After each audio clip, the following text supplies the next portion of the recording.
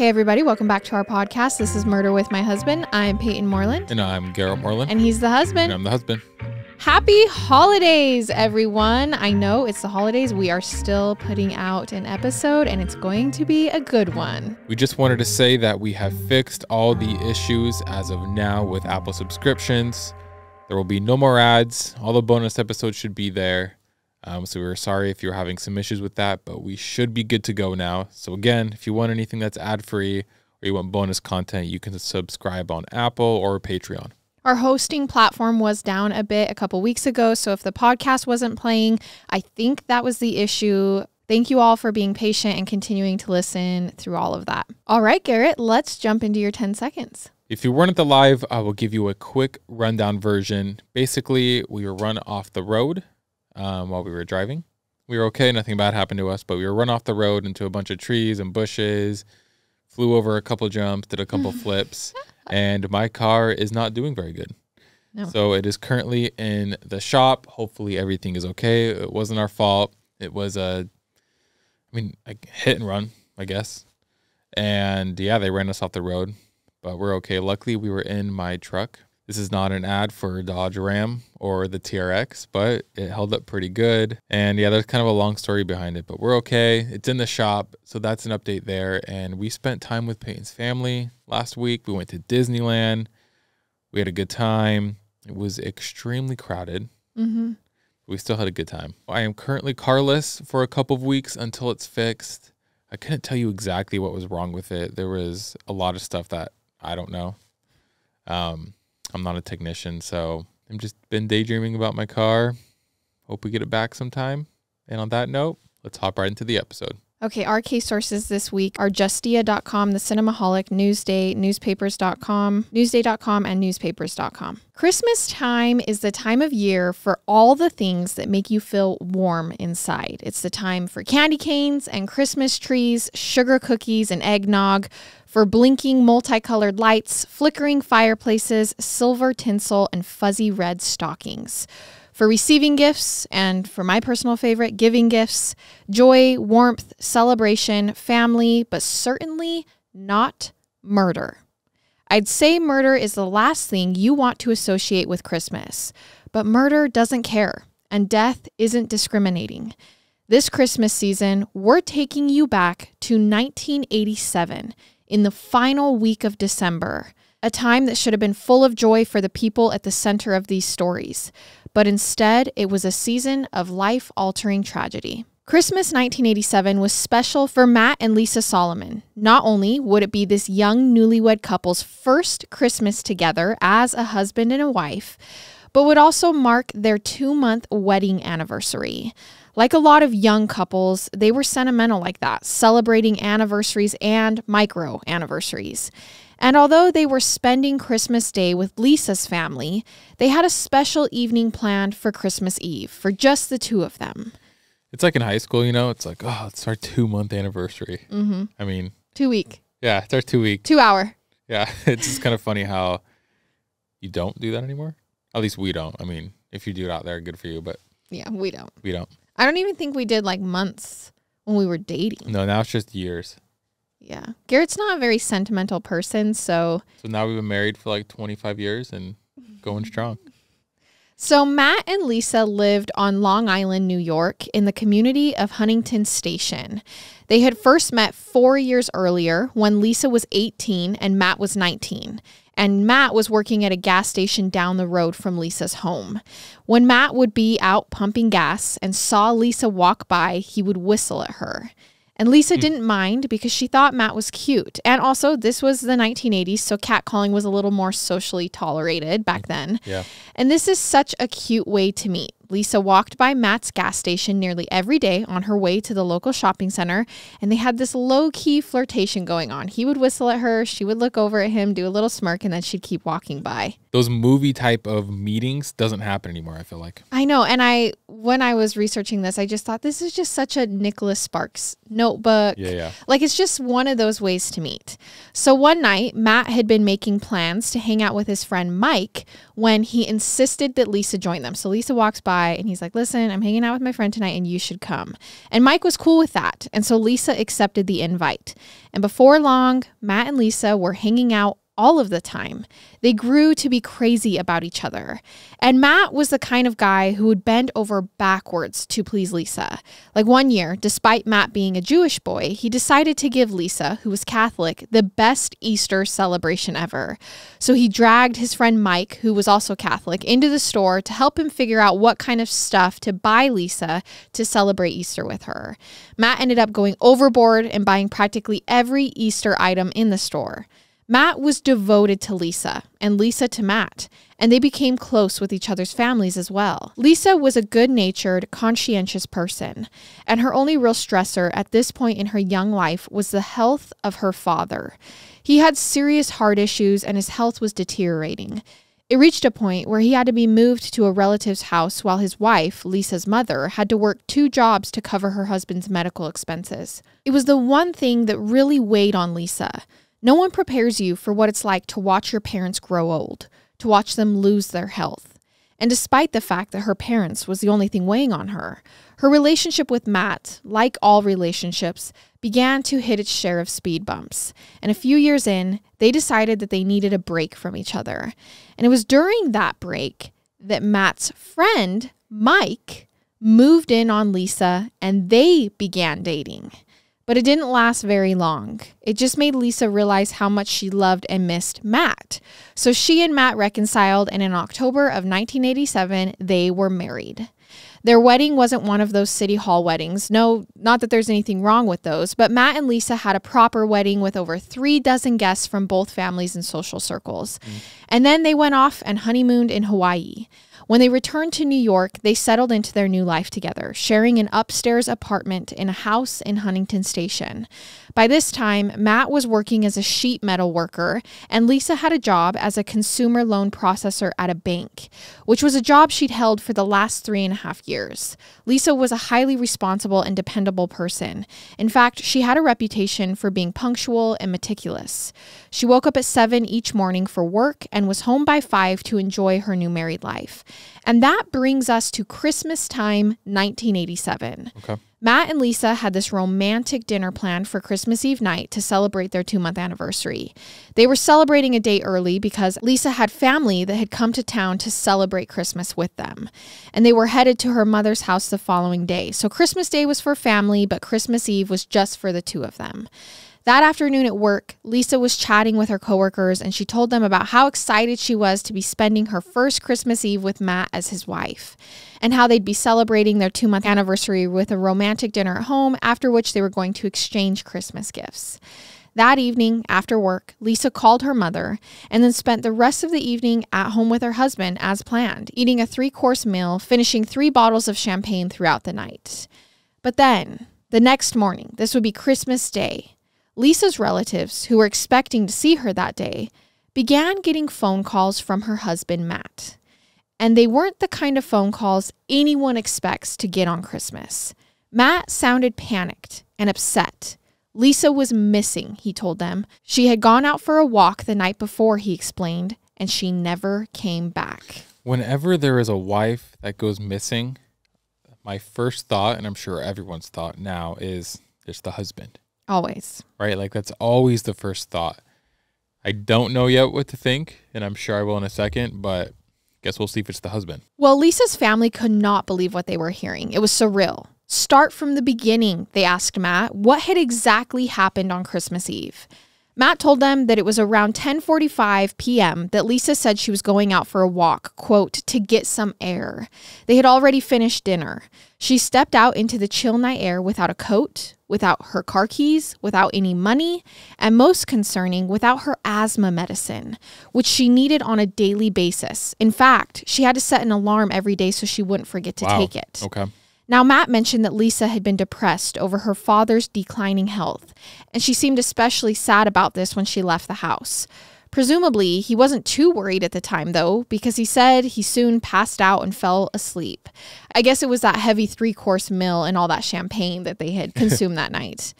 And then he woke up around 3:45 a.m. to find that Lisa hadn't returned from her walk. He said he looked outside and saw that her car was still in the driveway. And aside from everything else she'd left behind, she also left her wedding and engagement rings, which she'd removed that afternoon while cleaning the house, Matt said. Maybe it's not that weird, but I feel like very rare. Do you fall asleep without me next to you, or do I fall asleep without you next to me?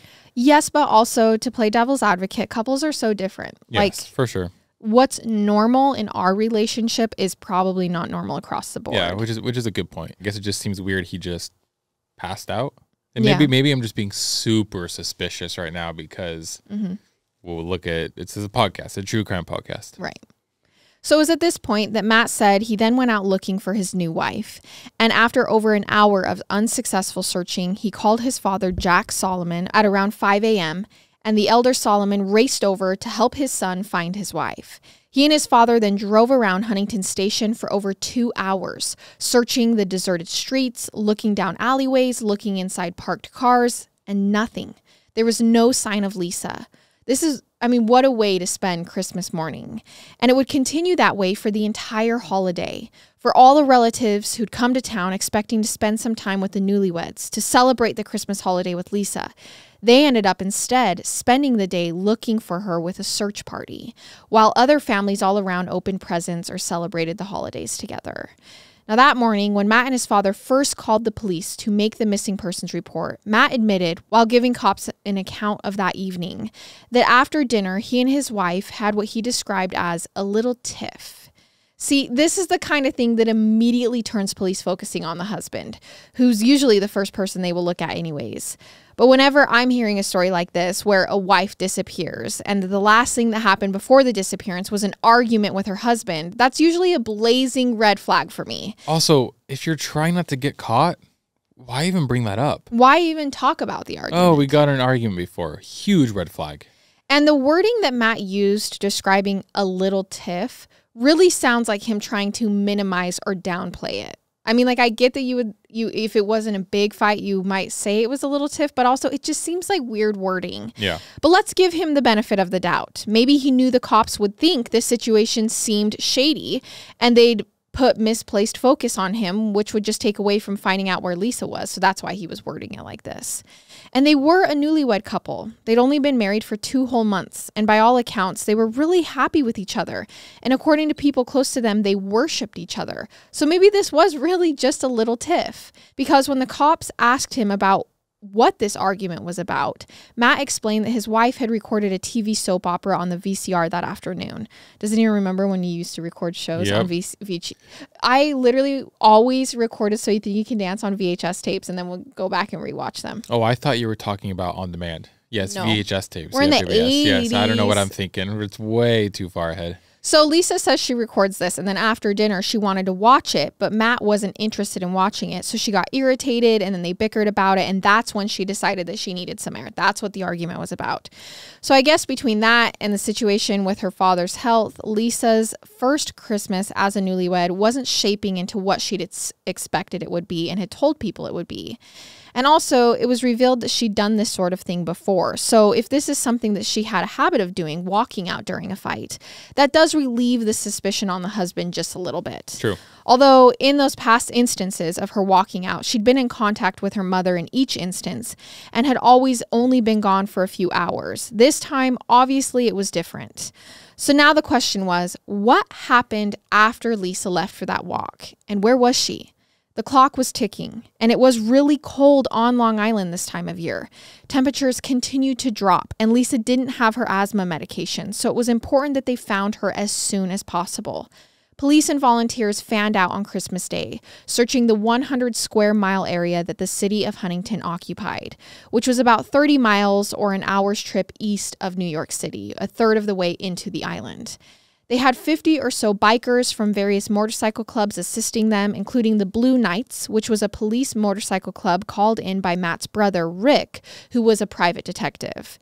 So this search was definitely a family affair and a joint effort with the Huntington police. I was thinking the other day about this and what it says about our communities, that when someone goes missing, this many people show up to search for them.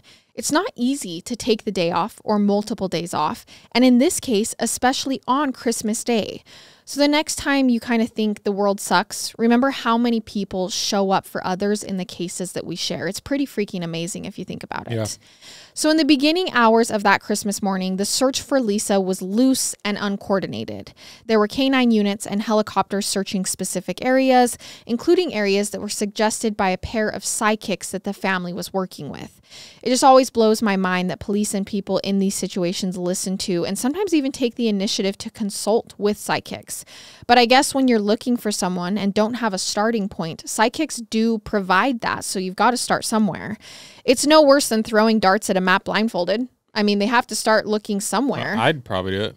One of the psychics helping out, to use that term loosely, was a friend of the Solomon family, and the other was a random psychic who got in touch with Lisa's family the day the news reports went out. The one psychic who was a friend of the family, she claimed that Lisa was on the grounds of the VA hospital in Northport, and so they proceeded to search the area. And guess what? They came up with nothing. Is anyone surprised about that? And then the psychics, both presumably independent of each other, arrived at the same exit numbers on the Long Island Expressway, directing the search to that area. Wait, really? Yes. Wow. But it also ended up being a waste of everyone's time and resources. So early on in the hunt for Lisa, after being thrown around by these psychics, Matt's family printed missing person flyers offering, quote, a substantial reward, though they weren't specific about the amount. This family was clearly going to every length searching, quote Matt's father, every dumpster, every park, school ground, every shopping area, in their desperate effort to find this poor woman who, if she was still alive, may have been out there somewhere freezing to death. Again, I don't know how you find someone when there's no cameras, no evidence of where they've gone. That is so difficult. It's hard. And every time they checked a garbage dumpster, they prayed all they'd find inside would be garbage. It's such a like double-edged sword, because you want to find her, but also you don't want to find her in a garbage dumpster. Yep. And so, again, the search at first was sort of chaotic and unstructured, but then there was a guy named James Munson who decided to join in the search and assist to find Lisa. Munson was a 37-year-old Army sergeant from the nearby town of East Meadow, and he enlisted, no pun intended, the help of a bunch of his friends and colleagues from the various branches of the military. Munson had served in Vietnam and taught military tactics, so he brought a level of organization and precision that the search operation was sorely lacking up to that point. Meanwhile, detectives received a new lead that came in from Lisa's family and friends. Lisa had a stalker. There had been this man named Rob, no one really seems to know his last name, who telephoned Lisa's bank a year earlier to apply for a loan. And I guess Rob was really taken with Lisa's voice because he fell in love with her over the phone without even meeting her. Okay. But then he began harassing her with frequent and unwanted phone calls. When Lisa told him she was getting married and asked him to leave her be, this guy Rob said he was disappointed in her, and he kept hassling her about her decision to marry someone other than him. Why does this come out so late? Into the investigation? Yes. I had the same thought, but maybe it's not actually that late because we're still in like the first days of searching for her. So they were needing to interview family. Maybe not the whole entire family knew. I don't know, but it does seem like this would be your first suspect. By the way, she has a stalker. Right. But also your first suspect tends to be the husband. Yeah, good point. So it's kind of hard. Okay. So this guy, Rob, even started calling Lisa at her home. This is when she still lived with her mother before she moved in with Matt and married him. And when Lisa refused to come to the phone at home, Rob would engage with her mother instead.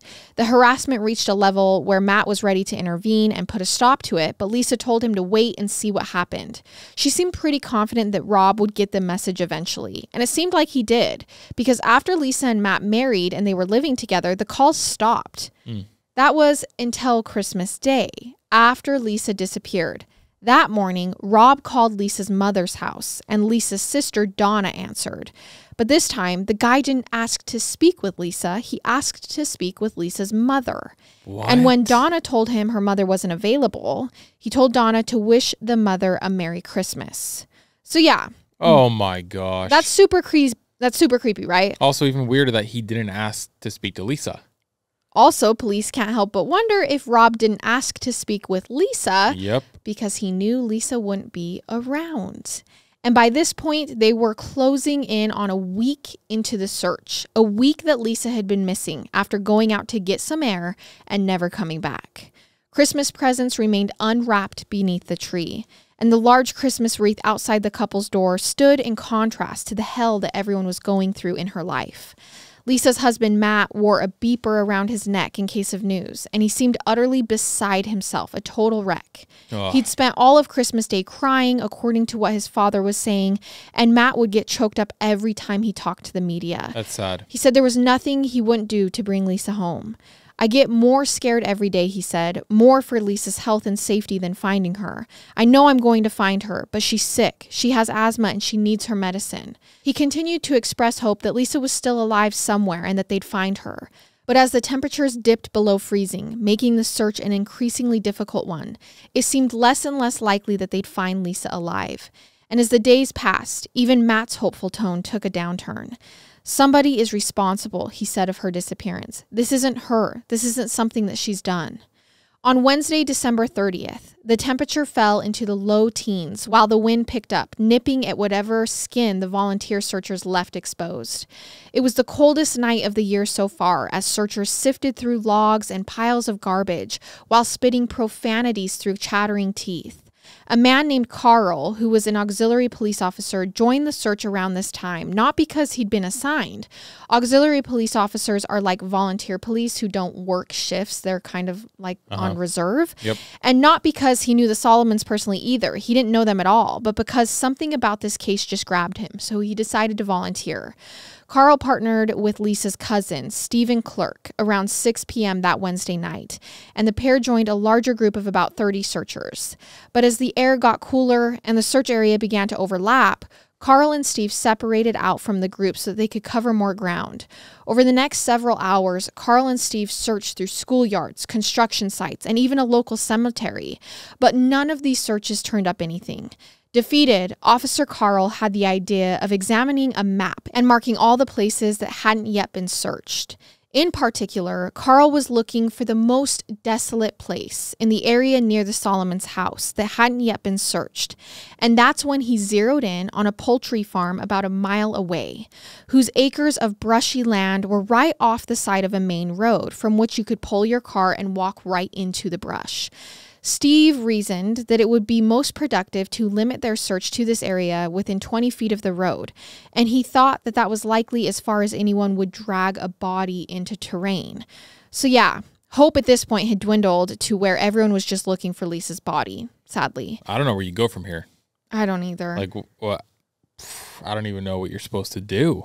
And what does this timeline look like? Is it like, okay, if we don't find her within 3 days, we presume she's dead and start searching areas where a dead body would be? It's just such a heartbreaking and awful thing for a family to have to go through. Yeah, and I can't imagine because she has asthma. She doesn't have her medicine. So, I mean, obviously as a family, you don't want to say it and assume, well, she's probably not alive. One, because she's still missing, but two, because she's sick and needs this medicine. I don't know what you do. So Carl and Steve bundled up in their winter layers, got to the area a little after 10:30 p.m. and spent 45 minutes systematically searching the area, sifting through rubbish and road debris. It was about 11:20 p.m. that December 30th, when, totally exhausted and freezing cold, they were about to call it a night. But then they spotted 3 plastic garbage bags, which appeared to be full and closed up with trash bag ties. Nervously, Carl and Steve walked over towards the bags, and Carl took out his knife and cut one of the bags open. Leaves spilled out of it until the bag was completely empty, like a deflated balloon. He then cut open the second bag. Same thing, nothing but leaves. Someone must have raked up the leaves on their property and taken them out here to dump the bags. But when Carl cut open the third garbage bag, which was layered, there were more garbage bags inside, like layers of an onion kind of, he saw something other than leaves inside of it. It was a frozen human arm. Oh my gosh. And although Carl knew the nature of the search, he was still stunned and horrified by this discovery. His search partner, Stephen, this is Lisa's cousin, peeled the cut plastic bag back a little bit more, enough to see the face of the person inside of it. Oh, it was a whole body. It was a whole body. Okay. And he immediately recognized the person. Carl went to his car and used his CB radio to call the other searchers and summon police to the area. They had found Lisa Solomon's body stuffed into a trash bag and dumped a mile away from her home. While police made their way to the scene, Carl sat and stared at his dashboard, his eyes glazed over. He was feeling sort of numb. Police arrived at the site of the discovery a little before Matt did, her husband. And when Matt showed up, he exploded in a display of grief and emotion that he seemingly couldn't contain. That's horrible. "Where is she?" he screamed. "Let me see her." Matt was so emotional that he had to be restrained at the scene, transported to Huntington's Hospital by ambulance, and sedated. Lisa's body was taken to the Suffolk County Medical Examiner's office and examined by the forensic pathologist. He noted that Lisa's tongue was clenched in her mouth and there was hemorrhaging around her lips, in her eyes, and around her face. If you've heard enough of these stories, you probably recognize this type of hemorrhaging as petechial hemorrhaging, which is usually a telltale sign of strangulation. The swelling to Lisa's neck and fractured cartilage left no doubt that Lisa had died of strangulation. And considering the amount of pressure that was applied, the pathologist felt that she'd been placed in something like a bar arm chokehold, which is where a person puts their arm around another person's neck and then uses their other arm to lock and tighten the hold. It was obvious that an extraordinary amount of force had been applied to Lisa's neck, considering the way the cartilage was fractured. The doctor believed that Lisa's death could have occurred in as little as 20 seconds using this level of force. Injuries to Lisa's scalp, her shoulders, and her forearms suggest that her head may have been banged against something like a floor or a wall. Toxicology tests revealed that her blood alcohol level was 0.16 at the time that she died, meaning that she'd have consumed between 6 and 8 drinks, which was roughly consistent with the amount of champagne that Matt said they consumed that night. Yep. So she died shortly after her Christmas Eve dinner, the night she was last heard from. Police continued interviewing friends of the Solomons and began learning that the relationship wasn't as rosy as it first seemed. Matt's friend Mike had grown distant from Matt after the brief period where he had began to date Lisa before her marriage, you know, when she and Matt had taken their break.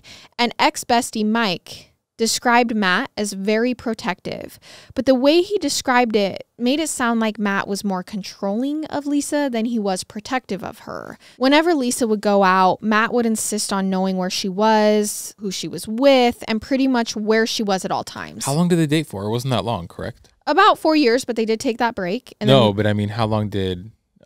Oh, yeah, no, not long at all, because pretty soon in, she realized that she wanted to go back to Yeah, and then Matt. they went and got married. And Yeah. And this jealous, controlling behavior, according to Mike from Matt, was the reason behind many of the fights that the couple would have. And then the police talked to Raymond Padilla. This is Matt and Lisa Solomon's landlord. So Raymond owned the house that the Solomons lived in. And the couple lived upstairs in what would have been converted into an upstairs apartment. And Raymond lived down below. So Raymond told police that on Christmas Eve night, he'd heard Matt shouting at Lisa. And the shouts got louder and more intense before heavy footsteps were then heard, and it sounded like one person was chasing another. Then he said he heard a loud bang that sounded like someone being pinned against a wall maybe, and then he heard Lisa crying, and then it all kind of stopped. So with this information, the detectives decided to backburn the Rob guy. This is the stalker, the one who'd been harassing Lisa, and focus their investigation back on Matt, the husband. I will be pretty appalled if it's Matt, because it seems like this whole time, everything he's been doing is super genuine. Right. He's been crying, he's been freaking out, but I don't know, maybe he's a psychopath. Yes, but also there was one thing that did strike family members as odd during the search period for Lisa. Matt had been giving suggestions to Lisa's relatives about the sorts of places that they should be looking for her during the search. And to them, it just fell off because he suggested everywhere except where Lisa was found. That's why that place hadn't been searched yet. That's weird. So the police re-interviewed him, and he once again gave an account of what had happened that evening. But as they had in previous interviews, the investigators noted subtle changes in his story each time he told it. And over the course of these interviews, they kept a running list of each discrepancy, reaching a point where they counted over 30 of them. 30 tiny changes to Matt's story. One idiot. Like, there were inconsistencies in the times that Matt claimed his wife went for the walk. In one telling of the story, Matt said that she went for her walk at 10:45 p.m. And then in another, it was 11:30 p.m. And before the body was found, he'd switch between present and past tense when talking about his wife, which is often a red flag when interviewing a suspect. They moved forward with obtaining search warrants and began processing Matt's apartment and his Oldsmobile. Carpet fibers were collected from the trunk of the car, and hair was taken from Matt. The reason being, fibers and hairs were found on Lisa's body. And late that Christmas Eve night, after the time Lisa supposedly went for the walk, it was learned that Matt had gone to the local 7-Eleven during the time that he said he passed out and went to sleep. Okay. The store had captured him on their security cameras, so the police had videotape where he was seen buying the same type of garbage bags as the ones Lisa's body had been stuffed into. Remember that she had been found inside a garbage bag that was padded with 4 additional garbage bags. And then forensic analysis of the hairs found inside the garbage bags she was stuffed into proved they were Matt's, and the carpet fibers were proven to have come from his car. Again, how would Matt's hair and carpet fibers get inside the barricade of bags if each one wasn't directly used by him in his car? He was better off. I know this isn't about how to not catch Matt, but he was better off just using one garbage bag. Right. And not multiple. Because one, you could kind of be like, well, I'm her husband. I'm her husband. Maybe I was already on her, you know? So why? Why would he do this? Police, well, apparently do this. Right. Well, in the second week of January, as police were preparing an arrest warrant, Matt Solomon sat down for an interview with a reporter for Newsday, unaware that he was prime suspect number 1 and about to be arrested. And he was emphatic that he had nothing to do with his wife's death. People don't know the love we shared, he said. But then, the next day, Matt was arrested. And when the detectives confronted him with the evidence tying him to the murder, all the emotions seemed to drain from him. Like either he went numb or everything up to that point was an act. All of the crying and the emoting and losing control where he'd had to be sedated. Now his demeanor was totally flat. And that's when he confessed to what had actually happened that night. This was it. His final story. The truth. His new account of that evening was that after Lisa had gotten off the phone with her mother, and at around 7 p.m. that night, she and Matt began eating dinner. And over the duration of their meal, he said they drank 3 bottles of champagne. They then went to bed and had sex, and at around 10 p.m., Lisa began watching that soap opera that she'd taped off TV that day. Matt said he'd fallen asleep while Lisa was watching her soap, only to be awakened by her shortly before midnight. Lisa, he said, was upset that he'd fallen asleep on Christmas Eve, and also, he reiterated from his previous accounts, depressed about her father's health and her mother being alone. And then she told Matthew that she hated him and she was leaving. What? As she started getting dressed to leave, No Matt way. began yelling, which his landlord, who lived downstairs, heard. Now, I can't help but feel like even though Matt was now confessing to the murderer, He's blaming her. he's still not giving a totally straight account about what happened that night, which is often the case with these murderers or even habitual liars. When backed into a corner, they change their story just enough to admit the lie that's now been exposed, but not enough to put themselves in a bad light. He doesn't want to seem like the bad guy. Matt claimed that as Lisa was getting ready to leave and to go to her mother's, he tried to stop Lisa from leaving by cornering her. She tried to push past him, steadily losing her temper, getting more and more angry. So he said at this point he reacted by putting his arm around Lisa's neck, and Matt, by the way, was 9 inches taller than Lisa. She was only 5'1", and he applied a bar arm chokehold just as the pathologist had suspected. Lisa struggled against him, bit him on the bicep while he held the chokehold, telling her to calm down. He said that then, unbeknownst to him, after a few minutes, she went quiet and stopped moving. He sat and stared at her. He claimed trying to talk to her, but when she wouldn't respond or come to, that's when he realized that his wife was dead. He didn't mean to kill her, he said. He just didn't want her to leave. Matt said he then removed her clothes and her underwear and moved her naked body to the bathroom. Her body was nude when it was found, by the way, which is just another stab. It doesn't make sense. Why would you do this? And then he went downstairs to the driveway where he switched the positions of their cars so that his would be back ready to pull out. Oh my. So he was clearly already calculating how he would get away with this, what he'd done, and trying to set things up so that he wouldn't be found out, instead of just calling 911 in hopes of resuscitation. You accidentally kill your wife, you accidentally hold her in a chokehold too long, call 911. I hate when I start feeling bad for the person that did it because I don't know he did it. Yeah. Like when I was like, oh, poor Matt. His wife just died. Like so sad. And it ends up being him. Well, because you put yourself in their situations, so right? annoying. And it's Yeah. also my fault for the way I'm setting up this story. But you put yourself in his situation, hopefully, and you go, if this was my wife, Yeah. I would be Devastated. this. I would be distraught. I would have to be sedated. I wouldn't know how to fathom what was going on. But little do we know he was acting the entire time. Matt then walked to a 7-Eleven, bought garbage bags, removed his wife's diamond rings, and replaced them with a simple gold band. The only reason to do this would be because he wanted to recoup the money for them. There's no other reason to remove her rings. And then he wrapped her body in 5 garbage bags. He carried her to the car, put her inside of the trunk, and dumped her body in the woods where she was found a week later. He claimed he then drove around for the next several hours until 5 in the morning, which is when he came across a police officer. Matt then asked the officer if the officer had seen his wife. He told a story about her going out for the walk the night before and not returning. The cop said he had seen a woman walking alone, so Matt showed him Lisa's picture, which of course the cop didn't recognize because Lisa never went out for the walk. Matt then returned home and called his father, repeated the same story to him and then to Lisa's relatives. For good measure, Matt left a note behind in their apartment, which read, "Dear Lisa, when you come home, please don't go anywhere. Wait for me to return. Love, Matthew. I love you." So Matt maintained that he killed his wife accidentally and then disposed of her body in a panic and continued to stage things to make himself look innocent. Okay. Now, Lisa's family was appalled at the arrest and at Matt's story. But what do? Reality is, spouses are a threat to each other, according to statistics. There's a real reason that the husbands are the first suspect. The case went to trial that fall, and in November, Matthew Solomon was found guilty of second-degree murder and depraved indifference. Second-degree murder? Well, because he said it was a fight. He never planned to kill her that night. Some bullcrap. He would ultimately be handed down a sentence of 18 years to life in prison. At the sentencing hearing, he apologized to Lisa's mother, insisting it had been an accident and that he prayed to Lisa every day. Now, this is unusual in our cases, but Matthew served his time. And he's out of prison now. Because this was back in the 80s. And also, I'm sure if it was first-degree murder, he would be life in prison. He'd be life in prison. So when he was finally paroled, this was just in 2019, at the age of 55, after spending 31 years in prison, he insisted to the parole board that he loved his wife and that he maintained that he killed her accidentally. He also partly blamed his actions on drugs and alcohol and told the parole board he was committed to sobriety. And I don't know.